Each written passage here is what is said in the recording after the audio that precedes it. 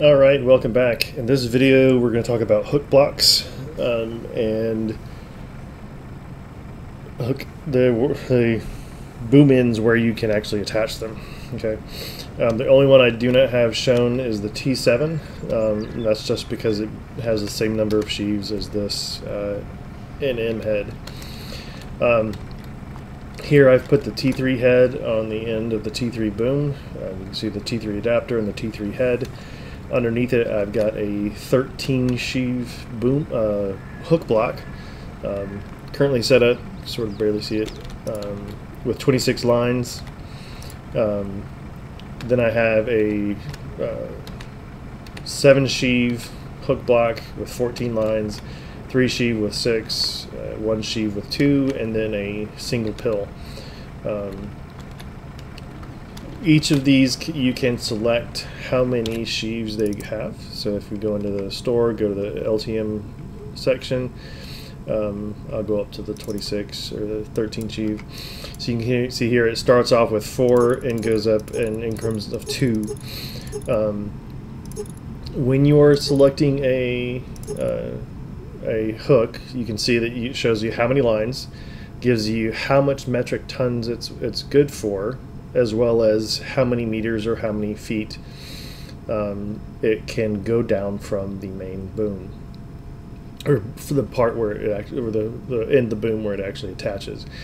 So the more you go, the higher up you go, the less number of the more lines you have, the less it'll be able to extend down from the boom because you're using a winch line or wire rope.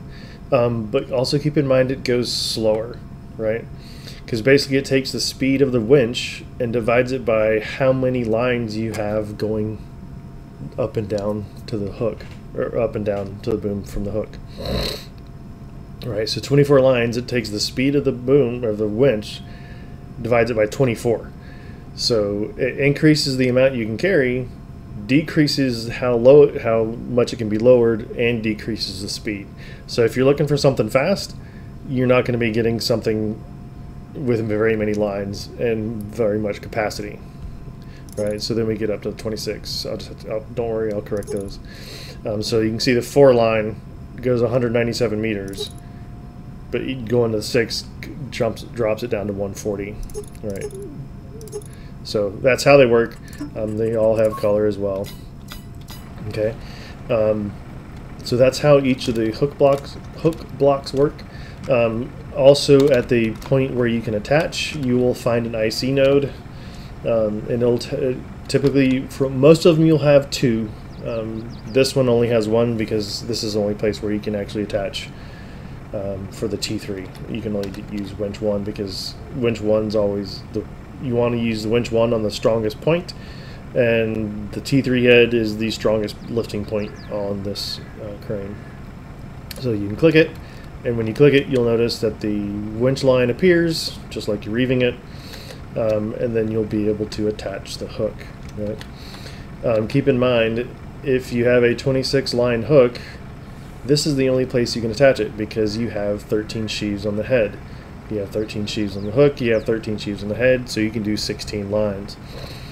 When we get to the T7 and the NM head, it only has 7.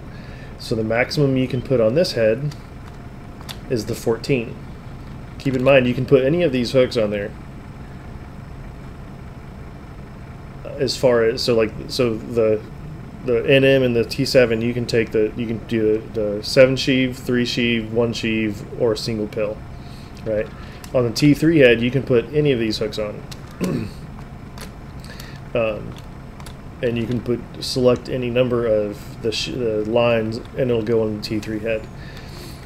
With this, you can only go up to 14 lines, so you can put this hook on there if you don't go past 14 lines. It won't look quite really good because you can see here the way you're supposed to do it is you're supposed to spread the weight of or spread the line across the pulleys or the sheaves. With this being so big, it works best with this head, but once you get down to 14, you'll notice that the wire bunches up because it's meant really for the 14 sheave. So once you get down to 14, typically switch to this block. This is the NI head, but also the end of the erection jib, and it only has 2 pulleys. So with this, the way I've got it set up, maximum you can do is 4 lines on the head here. In real life, I believe you could do 5, but with this, you can only do 4. Just because I've started running out of attacher joints. So, all right, so here, we're in here. You can see it attached, and now the hook is attached, and you can see these little rods sticking out. That is for you to slide home and make sure that you cannot detach it. All right.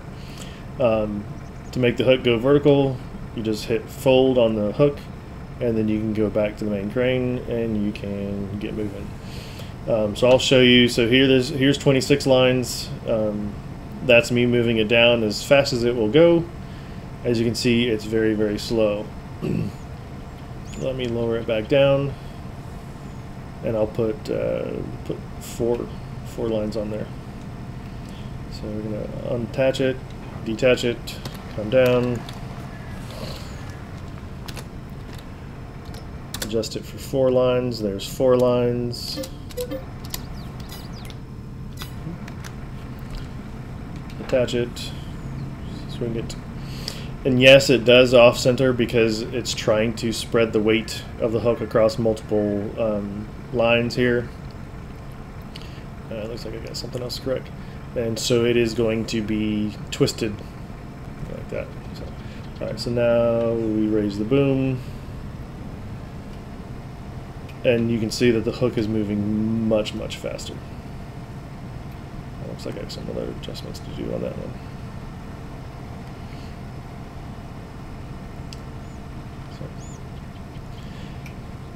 Yep, awesome. So that's it for this video. Enjoy and wait until the next one.